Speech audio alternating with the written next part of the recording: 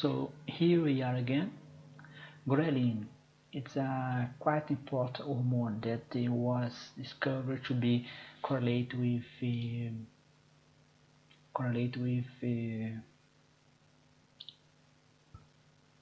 control of appetite, and in this paper it was as well correlated with adiposity, and it is as I have mentioned in the previous video, it is a very interesting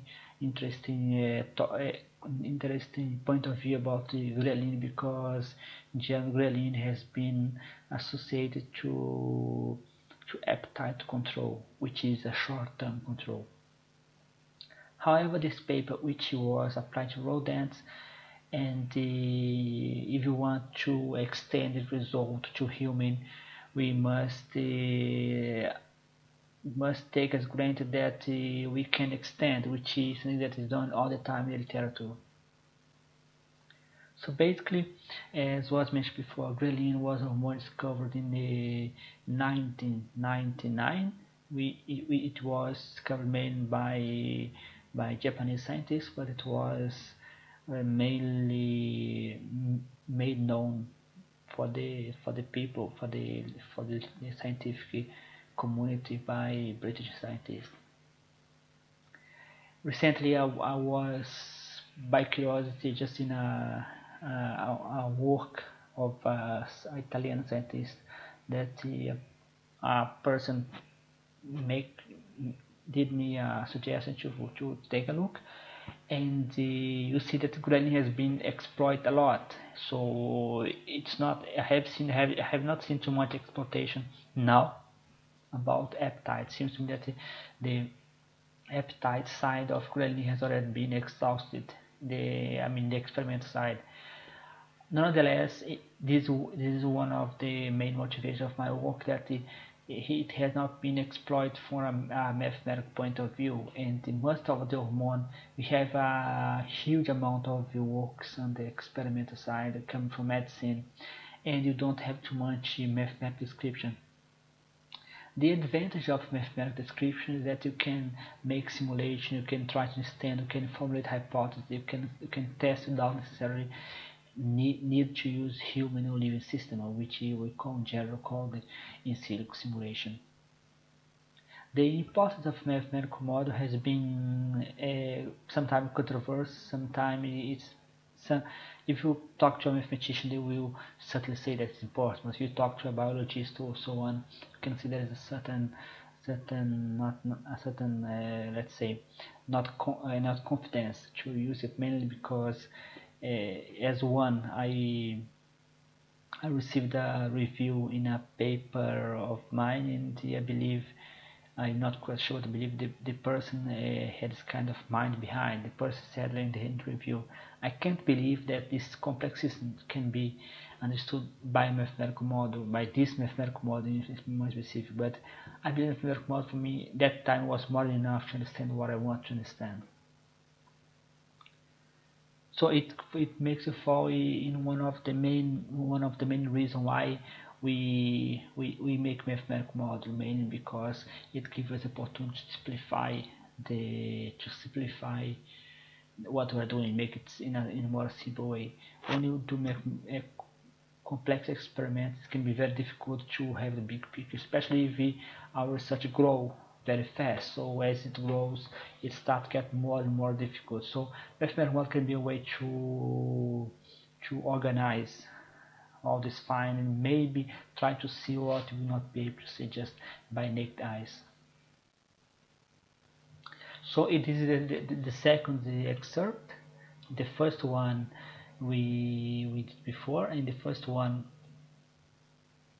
we showed the importance of the ghrelin in the control of the it was mainly, I don't remember quite well what was the first one. Anyway, you can come back and make review.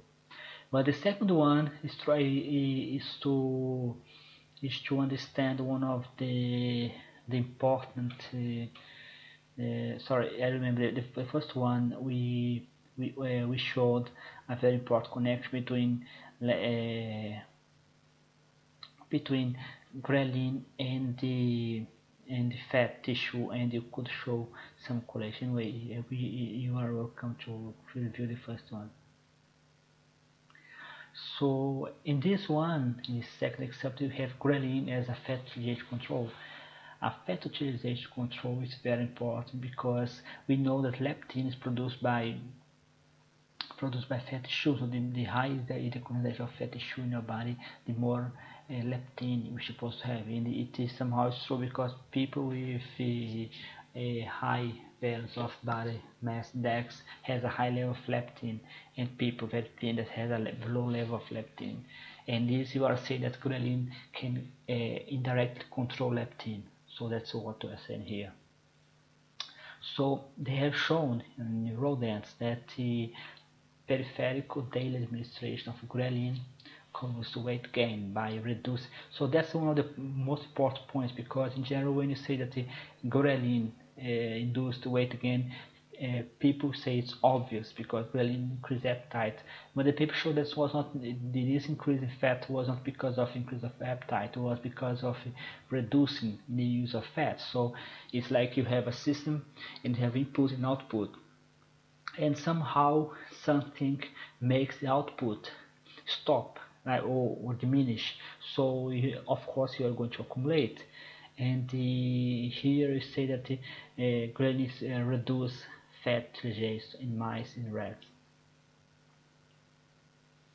So interesting because this sentence show a connection between ghrelin and fat mass, which has not been widely shown in literature. I mean, I'm talking about at the age of the paper was 2000.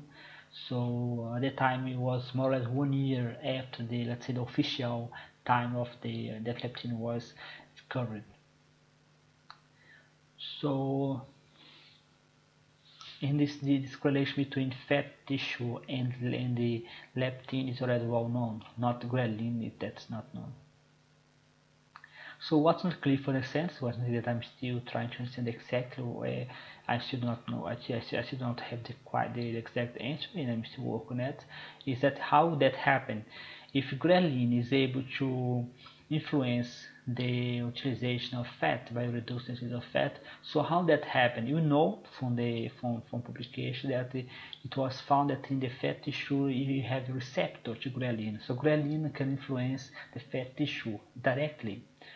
So, but it's in the papers does not say how it happens. So it would be two ways. One is by central nervous system, sympathetic nervous system. So if ghrelin can affect the brain can affect the tissue or the fat tissue, asking it not to burn too much fat. So or maybe the ghrelin go directly to the fat tissue and tell it that stop the burning of fat tissue. So we know that for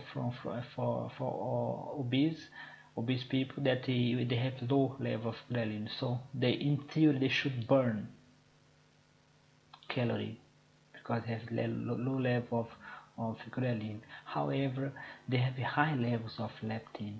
So maybe there is an interaction between leptin and ghrelin with the inhibition. So if you have a high level of leptin and ghrelin, you have this kind of difference. This is a assumption that I'm trying to dig out. So it's something that I read somewhere, and in the paper they say it's just a kind of a guessing game. So interesting because most of the it's not have too much leptin, because leptin, there is the explanation. People they're obese and they have a high level of leptin, and they still keep eating and so on. They not have this tight feeling that in general you would expect. Today is called leptin resistance, which is a kind of anomaly of the physiological anomaly. However, for Ghrelin, it's not yet explained, so maybe it is somewhere and you have to find a paper that it will explain scientifically, but so far we just know that I just know by paper that I read that Ghrelin is low in people with a high level of fat tissue, but exactly why that happening, that goes against the findings, I don't know yet. Since Ghrelin is associated to fat utilization, it must have a connection between, so it must be connected to control of mass or long-term control. That's the one, that's the thesis of the paper, that Ghrelin is a long-term energy homeostasis controller, which is a different result that what has been done in the literature so far. So Ghrelin is high when you are hungry. So sorry, there's a mistake here.